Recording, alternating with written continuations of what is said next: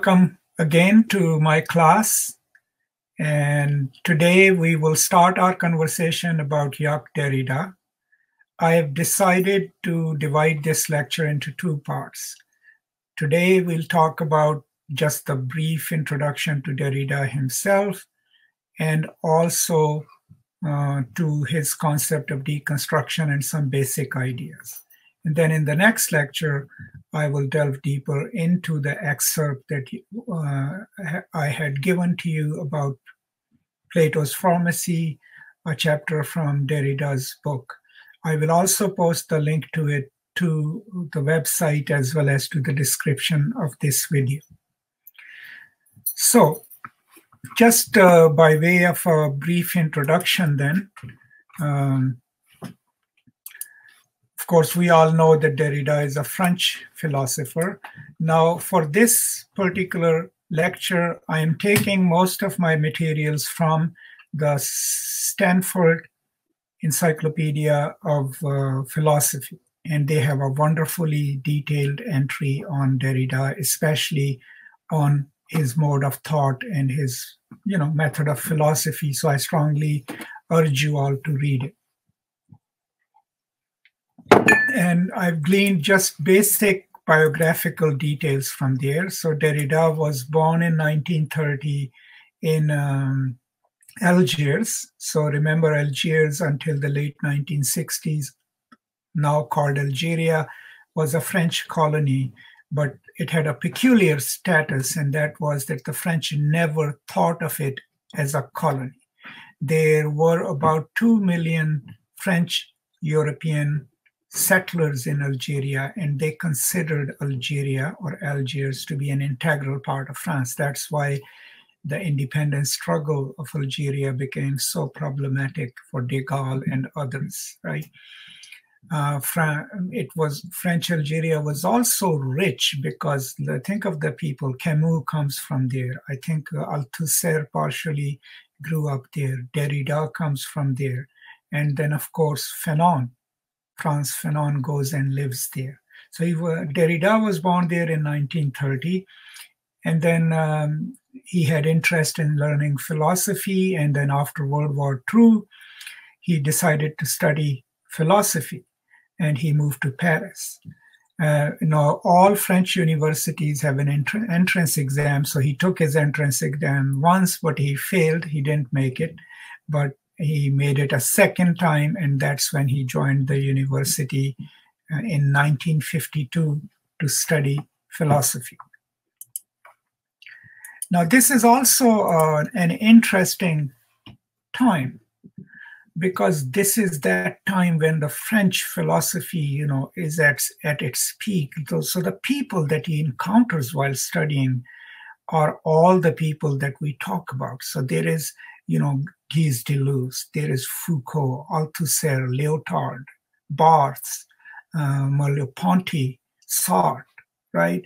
Lévi-Strauss, Lacan, Ricoeur, all these people were at the university when Derrida goes to study there, right?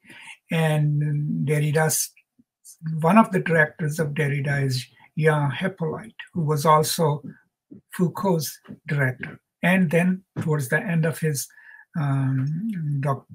career, Derrida also studied with Foucault. So not only is that he's lucky enough to study philosophy, but he's studying it at a time when amongst the people who are the big names of post-1960s French philosophy, right? The new philosophers. Now remember, these are the people that Kristeva calls the incorruptibles, right? They're incorruptibles because they all are trying to philosophize differently, challenge the assumptions, and Derrida becomes a part of that whole generation. So throughout 60s, after he was invited by Jean Hippolyte and Althusser, Derrida taught at the École Normale, right? And in 1983, he became the director of studies of philosophical institution that taught social sciences and philosophy, and that he held that position until his death. Sometime in 2002, he was diagnosed with pancreatic cancer, and he died on October 8, 2004. So that's brief life, but what a life it has been. Now, I will move on to, and this all comes from Stanford Encyclopedia, by the way, on what they describe as Derrida's basic style of argument. And I'm going to read from this slide. What it says is that the basic argumentation in Derrida always attempts to show that no one is able to separate irreplaceable singularity and machine-like repeatability into two substances that stand outside of one another. Nor is anyone able to reduce one to the other so that we would have one pure substance, right, with attributes or modifications. And then machine-like repeatability and irreplaceable singularity for Derrida are like two forces that attract one another across a limit that is indeterminate and divisible. So what does he mean by that? So I'm going to go to their explanation of it. So they give us an example, right? For example, this difference between a pure substance and something that is opposed to it, right? Can there be a pure substance or a pure idea? That's the question that Derrida is talking about. So generally speaking, it's a level of the sign, right? Writing, speech, writing, right? Being, presence, absence. And what he's saying is, so the example is if we reflect on experience in general,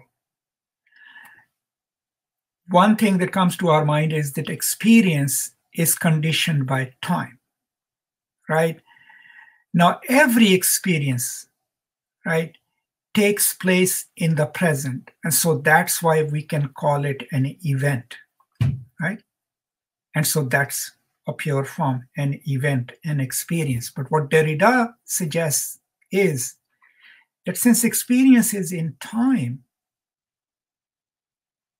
the moment we are experiencing an experience as an event, it is aware of its immediate past, right? That past which is absent, but it is present in the experience, and it anticipates a future, right? So if there is a past to an event and a possible future, that means the event is repeatable, machine-like repeatability, right? If it is repeatable and can be in the past, can anticipate a future, is it really a pure event, right? So part of what Derrida will then say is that there is a trace of the present and the future, a trace of the past and the anticipated future in the event itself, right? And this is what he calls the trace, the concept of the trace, right? We discussed it in our class in terms of a semiological chain, right? When we read a semiological chain, this is a cat, that's an event. When I am at this, right, that is an event, but it has what was before that sentence in it, right? And this is what he later theorizes also as difference, right? Meaning is always deferred to the next sign, right? And meaning is always through difference. So the basic style of argument is he will pick up two concepts, right, in which one claims to be the main concept and the other not so pure, right? And he will try to then suggest as to whether or not that concept that claims to be pure, like experience itself, can really be pure. So that's kind of the first movement, right, in his style of argument. Then I'm trying to locate my slides here. I think I lost them. All right. Then he goes on to So the writers at the Stanford Encyclopedia give us an example of a classical Derridian argument. They say, and I just talked about it, and I'm going to read the slide. If we reflect on experience in general, what we cannot deny is that experience is conditioned by time. Every experience necessarily takes place in the present. In the present experience, there is the kernel or point of the now. What is happening right now is kind of event, different from every other now I've ever experienced. Yet also in the present, I remember the recent past and I anticipate what is about to happen. The memory and the anticipation consist in repeatability. Because what I experience now can be immediately recalled. It is repeatable, and that repeatability therefore motivates me to anticipate the same thing happening again. Therefore, what is happening right now is also not different from every other now I have ever experienced at the same time. The present experience is an event, and it is not an event because it is repeatable. This, at the same time, is the crux of the matter for Derrida. The conclusion is that we can have no experience that does not essentially and inseparably contain these two agencies of event and repeatability, right? So the binary structure of the event being isolated and unique is ruptured. So the concept of the trace is the present, therefore, is always complicated by non-presence, what is past and what is being anticipated in the future. So this is the reason they are giving us this basic example of Derridian argument is because this is what Derrida does in most of his work, which eventually becomes deconstruction, right? Picking up these fixed ideas, which he calls the metaphysics, and we'll talk about it in a minute. And then taking the grounds upon which that metaphysics is established, right, and normalized, and then working through it, right, destabilizing it. And that's what eventually becomes deconstruction, right? Now, for deconstruction, initially the term was used by Heidegger, which he calls destruction, right? And a lot of people attribute it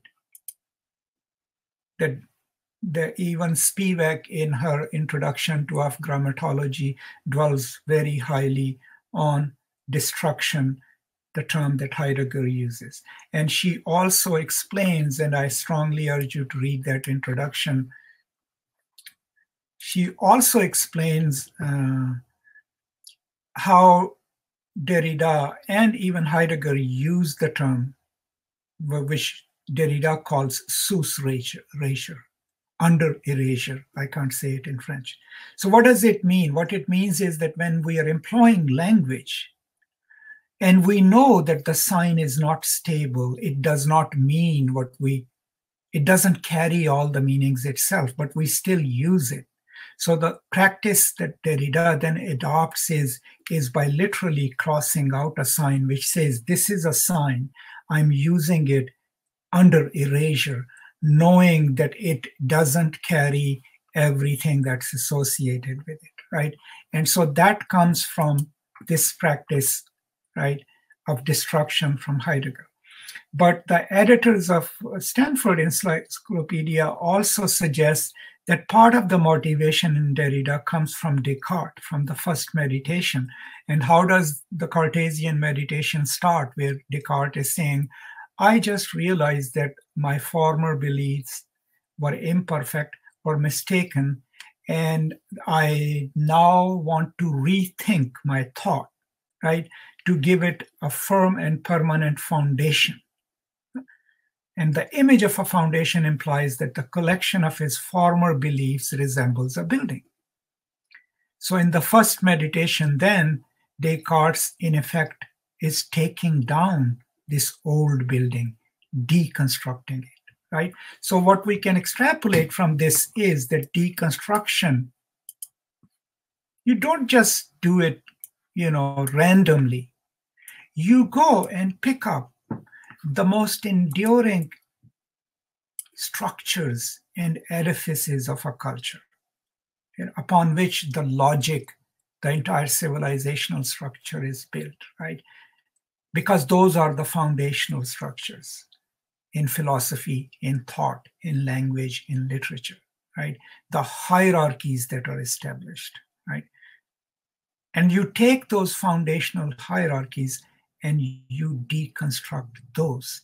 Because when you do that, you can change a culture, you can change a politics.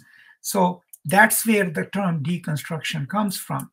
Now, Derrida himself gives us 3 definitions over his career that the editors of Stanford Encyclopedia have explained, and I'll deal with those in the next few minutes. So the first definition by Derrida, they say, appears in 1971 interview in Positions and in the 1972 preface to Dissemination. Dissemination is the book from which Plato's Pharmacy is excerpted and which we will be reading for our next class, right? Deconstruction consists in this form in 2 phases, right? Simply, deconstruction is a criticism of Platonism, which is defined by the belief that existence is structured in terms of oppositions, and this is Platonism, right? Coming from Plato. Separate substances or forms, and that oppositions are hierarchical, with one side of the opposition being more valuable than the other, right? So think of it, presence and absence, right? Body and spirit, right? So these are the original hierarchies that come to us through Plato. The first phase of deconstruction attacks this belief by reversing the Platonist hierarchies, the hierarchies between the invisible or intelligible, the visible or sensible, between essence and appearance, between the soul and body, between living memory and rote memory, right? Between speech and writing, right? But how do these hierarchies get established? How do the first principles get established? And about that, Derrida says is that something, it's like we can see that something like a decision, perhaps an impossible decision, must have been made at the beginning of the metaphysical tradition, a decision that instituted the hierarchy of essence, appearance, and separated essence from appearance. This decision is what really defines Platonism as metaphysics. So metaphysics then is this establishment of these binaristic almost hierarchies, right? And that is what he calls the Platonic metaphysics, right? So the first movement is to juxtapose the 2 oppositions next to each other, as he does in Of Grammatology, speech versus writing, right? And then, suggest in the first phase that maybe this is not the first cause or the first, the privileged part of this binary. Maybe this is, right? So you prove that first, right? And then in the second phase, then the previously inferior term must be reinscribed as the origin or resource of the opposition and hierarchy itself. How would this reinscription or redefinition of appearance work? Here we would have to return to the idea that every appearance or every experience is temporal. It's in time. In the experience of the present, there is always a small difference between the moment of nowness, right, and the past and the future. This small difference is not only a difference that is non-dualistic, but also it is a difference that is, as Derrida would say, undecidable, right? So what does he mean by it? that as we are thinking a dualistic concept in which this binary is already established, man, woman, at the moment of now, when we think of one aspect of that binary, right? When we are neither here nor there, it is that moment in which the sign is neither this nor that. It's undecided, right? Some hierarchy, some outside system decides it. So in the second phase, first we have decided that not this part, but this part is the originally part of a binary structure.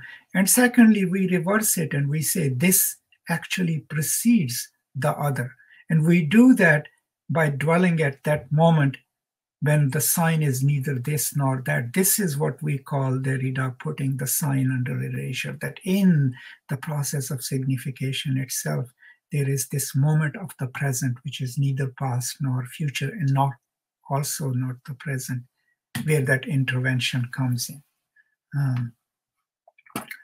Okay, so I got a text. She has to watch the stream on her phone today, but YouTube. Okay, I'm sorry. So yeah, you can pass the comments to her. Thank you.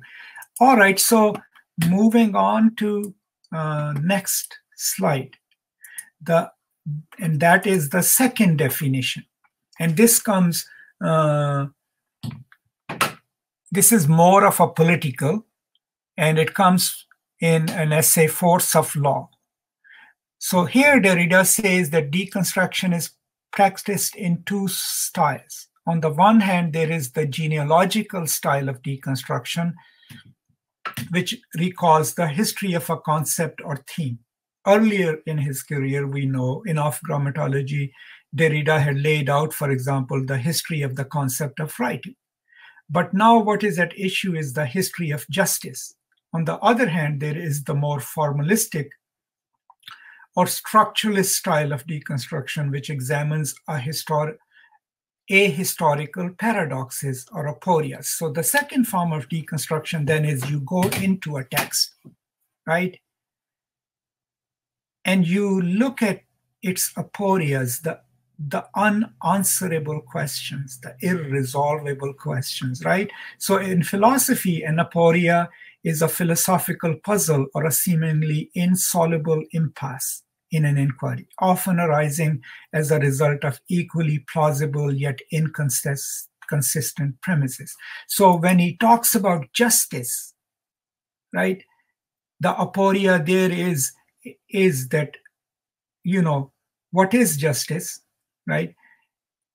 And then if it is accomplished, have we really accomplished it? Because, you know, there is no way where we can, let's say, and I'm just thinking for myself, this is not coming from Derrida, that can we really do justice? Similarly, there is a brief pamphlet about cosmopolitanism and forgiveness, right? So the aporia there is that in order for forgiveness to be truly forgiveness, right, we must forgive what is unforgivable, right? Because what is forgivable is already forgiven. But the moment, at the very instant when we forgive what is unforgivable, doesn't it become forgivable? So can there be true forgiveness, right? That's reading an aporia, right?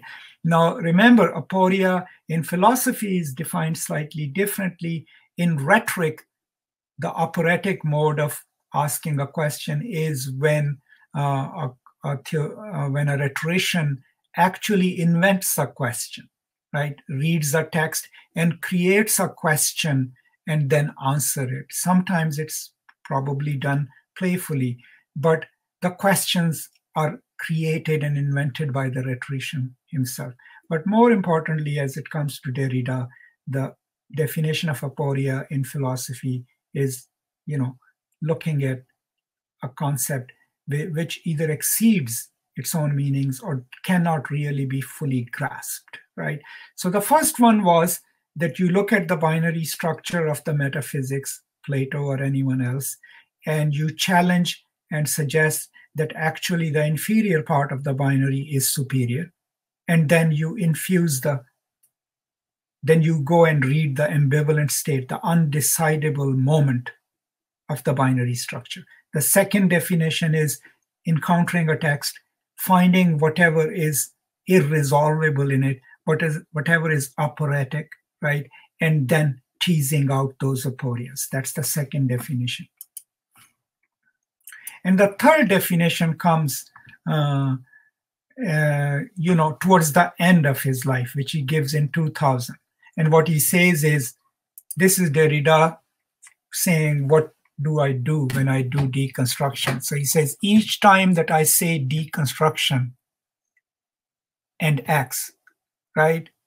This is the prelude to a very singular division that turns this X into, or rather makes appear in this X an impossibility that becomes its proper and sole possibility, with the result that between the X as possible and the same X as impossible, there is nothing but a relation of homonymy, a relation for which we have to provide an account. For example, here, referring myself to demonstrations I have already attempted, gift, hospitality, death itself, and therefore so many other things can be possible only as impossible as the impossible that is unconditionally, right? So where do we go? Okay, so still the important part here is that there is still, deconstruction is still dealing with indeterminacy, right? So how? Okay, so when we go to Plato's Pharmacy, which we'll be discussing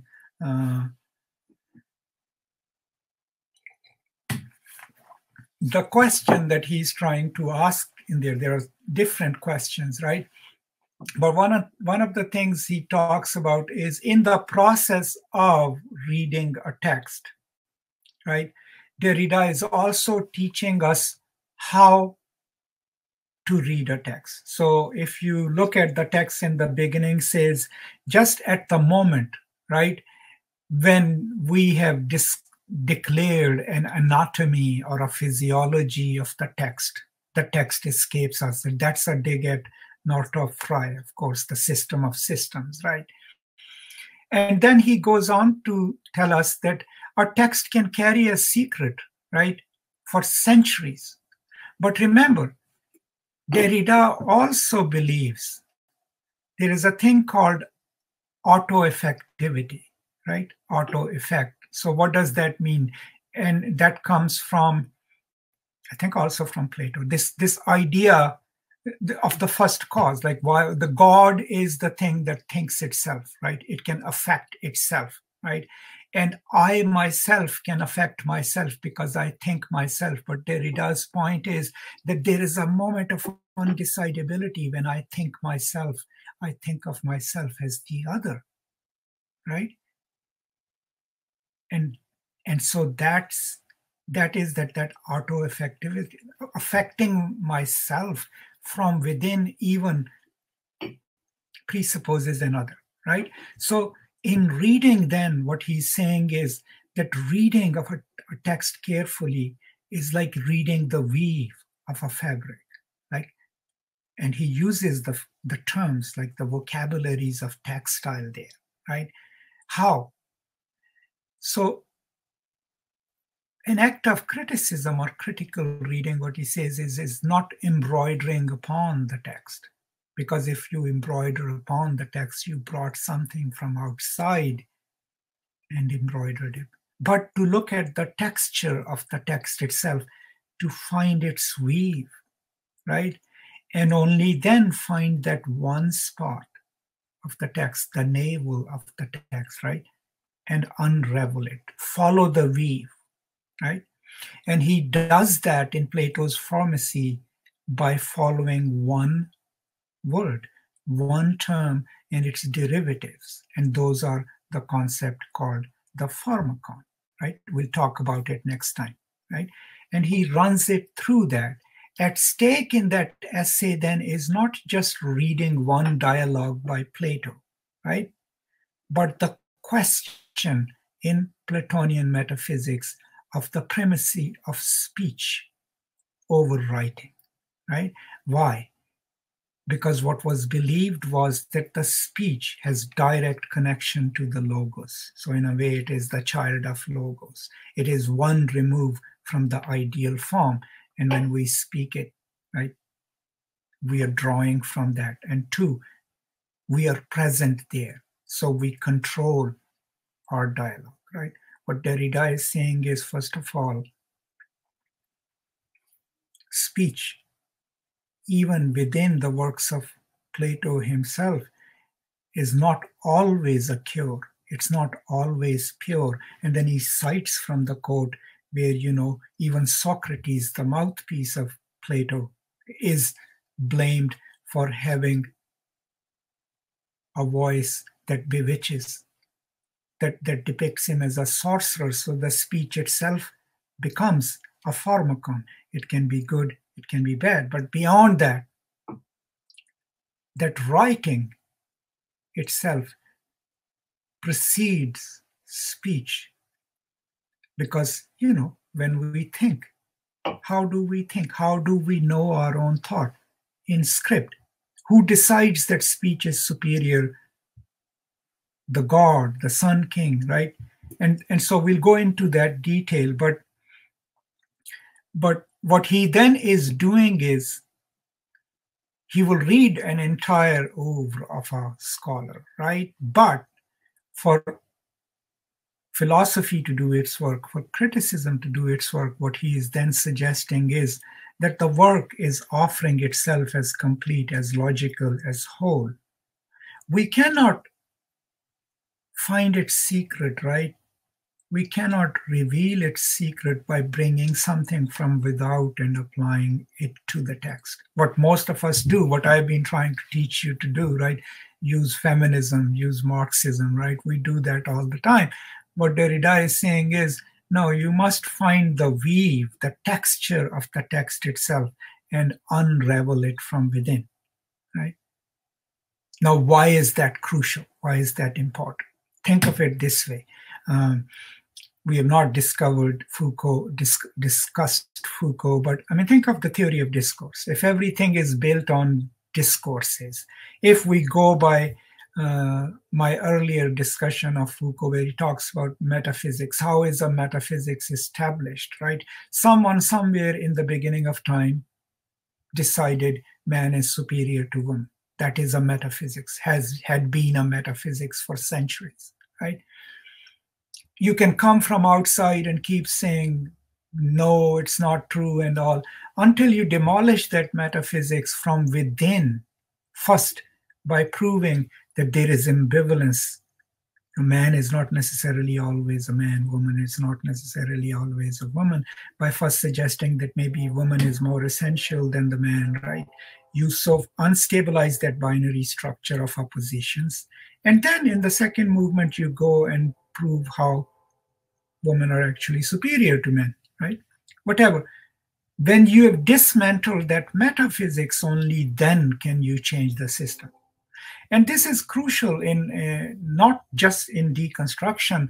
A lot of people from other branches of knowledge have already told us. For example, I often cite my former colleague and friend Mark Bracher, who's famous for a lot of his work on Lacan, but most importantly, one of his books, Radical Pedagogy, right? In which he is also talking about how to give an education to our students where they feel protected, their identities are protected, but then they also develop empathy. And in order to do that, then we have to work through from within their episteme, right? So if they already walk into a class with a fragile identity, right, afraid that the teacher will challenge their identity, will say things or make them do things that doesn't cohere with their self, right? They will shut you off. You will have no impact, no matter how many speeches you make, no matter how many ideas or facts you share with them, because they see it as their threat. So what needs to be changed then is the schemas upon which their self is built, right?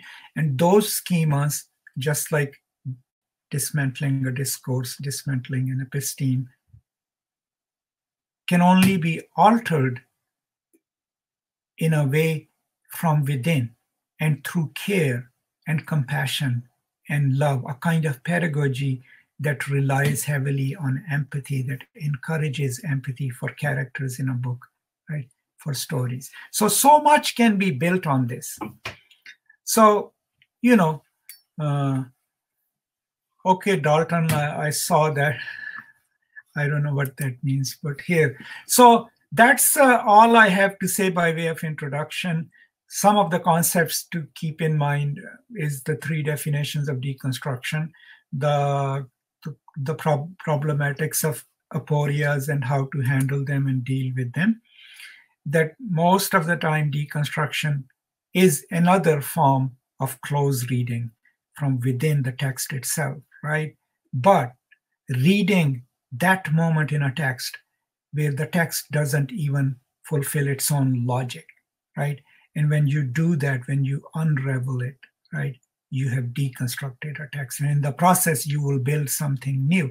And that's exactly what Derrida does with most concepts in most of his life. So that's why a lot of philosophers, especially analytical philosophers, didn't even consider Derrida a philosopher because they thought he was a literary critic.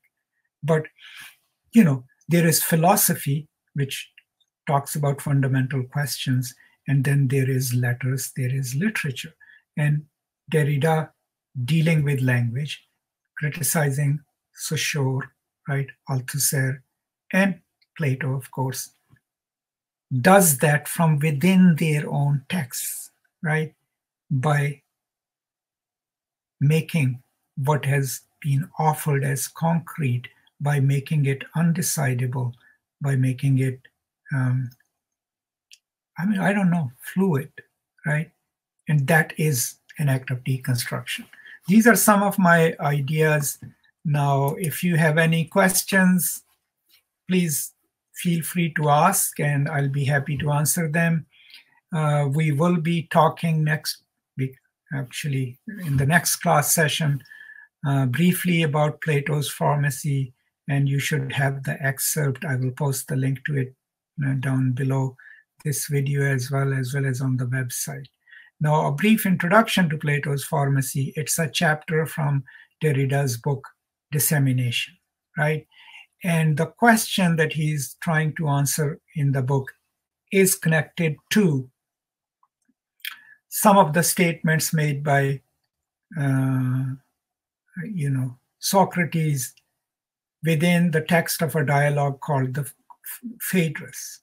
Now, sadly, they've changed the excerpt. The previous excerpt, I think, was better.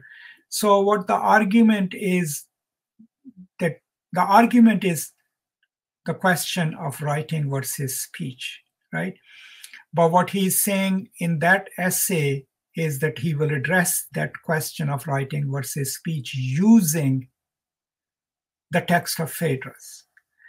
And in the earlier version of that excerpt, what we were told was that he's not going to the obvious text in Plato's oeuvre, which is the Statesman, where the question of writing is put to rest, right? So technically, then what he's doing is he's picking up a dialogue of Plato, which has always been considered suspect. Some critics and philosophers thought Plato was too young when he wrote it. Some thought he was too old and senile when he wrote it. So he's picking a work peripheral to Plato's dialogues, all the established dialogues. Within that, he's picking up the term pharmacia, pharmakon, which no one has talked about before, right? Which is on the borders of it. But then he's picking that term and pointing to the particularities of this dialogues, things that are absolutely unique to this dialogue, right? And then running it through the entire text. And so in a way, the essay or the excerpt is a great example of how to do deconstruction, okay? So in the essay, I noticed that Derrida comments on the ideas of Rousseau, but I'm struggling to understand what exactly about Rousseau's work he was commenting on. Was Rousseau Not necessarily. Let me go here. I had put it up here. Uh, you know, his critique of Rousseau. Okay, I'll find the exact spot where he does that. But we already know that he's critiquing Plato, for his reliance on essences. And I will find which particular aspect of Rousseau is he. I can't recall it right now, and I will incorporate it in the next lecture. Would you consider Derrida to be deliberately writing in style, or do you think his writing style is intentional? I don't know. I mean, the Derrida would be, as a philosopher, he would be the one who refuses to oversimplify his vocabularies and his writing style. But his writing style is also uh, more writerly. It's more creative. It has flair, right? And it laughs. It makes fun of things. So it's like he is kind of the most writerly of writers in a way. He relies on puns in French language. He absolutely loves the French language, right?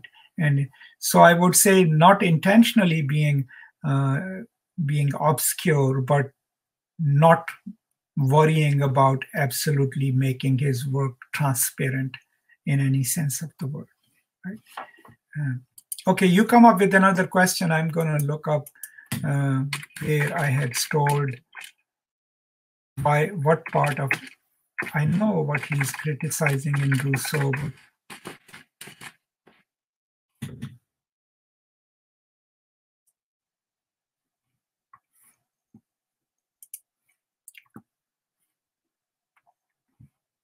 Okay, any other questions?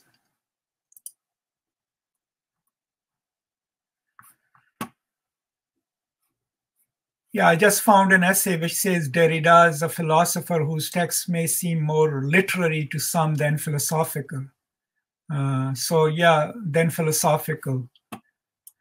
There's another important reading of Derrida by Gayatri Spivak, right? In Can the Subaltern Speak? A lot of people don't even go there when they discuss the essay Can the Subaltern Speak? And what is important there is that Spivak is saying that Derrida is more useful to post-colonialists, to people who work on the margins, than Deleuze and Foucault. And there is a reason for it. And she's referring to the famous Foucault and Deleuze interview. What she's saying is that what Deleuze and Foucault are doing in the process of thinking the subject who speaks, the subaltern subject, they universalize it, they Europeanize it, right? So they approach the other through assimilation, right? Make it part of their own. Whereas Derrida, throughout his career as a philosopher, is always aware of the other, the unassimilable other, right? Other is, because he was also a big fan of Levinas, right? So the other is already there, already accounted for, already haunting the science system, right? And that is the ethical responsibility of a philosopher, to know, right? To be in communication with the other. And that is why Spivak thinks that as an ethical philosopher, this absolute acknowledgement of the other without assimilating it in that non-Hegelian fashion is important in Derrida. And that is a good passage to read. I think it's part 3 of the essay, Can the Subaltern. Do you think Derrida, if they use deconstruction, the absurdists like Sartre and Camus, I was wondering how one deconstructs a work that is trying to refute the idea of meaning. I don't know if he has any specific things on those authors, right? Or if he did, because I have not obviously read all my Derrida. But what is he has a wonderful reading of Hamlet, right, in his book, and it's towards the end of his career, not towards the end, but post the fall of Soviet Union, there was a conference on Marxism where he reads two papers, which was eventually published as Spectres of Marx. And that's where Derrida theorizes the concept of the spectre and the revenant, right? And that he takes from Hamlet. And it's a wonderful reading of Hamlet, especially the line, "Time is out of joint." So I strongly recommend it. But I'm not sure if he actually read any of the other writers. Now, remember that any absurdist or non-representational writing would already fall into postmodernism. And Derrida is one of the postmodernist philosophers because he's not giving us a total system, but rather even deconstruction itself is attacking at certain points of a text, right, to unravel it. Famously, his critical essay of History of Madness, for which he and Foucault, I think they never spoke to each other afterwards, was reading a few passages in a 700-page book, right? Foucault's claim about Descartes sending off madness, which Derrida says cannot be a send-off. And Foucault's claim that he wanted to make madness speak for itself. And what Derrida suggests is that the only reason madness cannot speak for itself is because it is madness. So if we declare that I am going to make madness speak for itself, it's actually reason masquerading as madness. So those are the texts that he has read and written about, right? But I'm not sure if he read any of the absurdist works and wrote about them.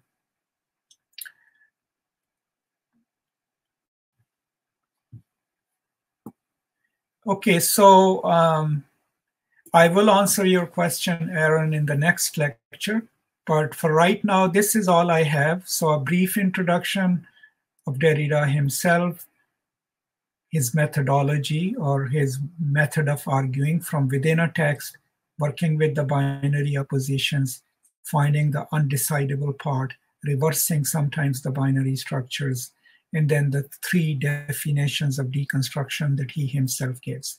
Now, Eagleton's book, if you've read it, Eagleton tells us that in American Academy, by and large, but the kind of deconstruction that is done is just declaring everything undecidable, is not the kind of deconstruction that Derrida would have agreed with, right? But we have in his own words what he means by deconstruction, as precise as a deconstructionist can be, because after all, if you are a deconstructionist, you can hardly give a stable definition of a practice whose job it is to destabilize texts and their claims. So that's just briefly my, okay. Yeah, okay, so yes, yes, because they are his contemporaries also, but that is the milieu in which he comes of age, right? The kind of literature that is being produced. So yes, the absurdists, the early postmodernists, look at the 60s literature and what is coming out, and then the kind of philosophies that is coming out. Foucault is producing, Deleuze is producing, Merleau-Ponty has already produced his major works. So yes, I mean, even if he doesn't talk about these writers directly, that is the epoch in which Derrida is emerging as a thinker. So yes, absolutely, I'm glad you mentioned that. We'll try to go into a little bit of detail of Plato's Pharmacy. Please do read it. We can't really cover it in one class session, but it's a good text to read and struggle through. And then we will conclude our discussion of Derrida on Wednesday. That's all I have. If you have any questions, I'll wait for a few minutes after this. But if there are no questions, I will sign off. But thank you so much for today, and I hope you are safe and staying safe. And I will see you all next time.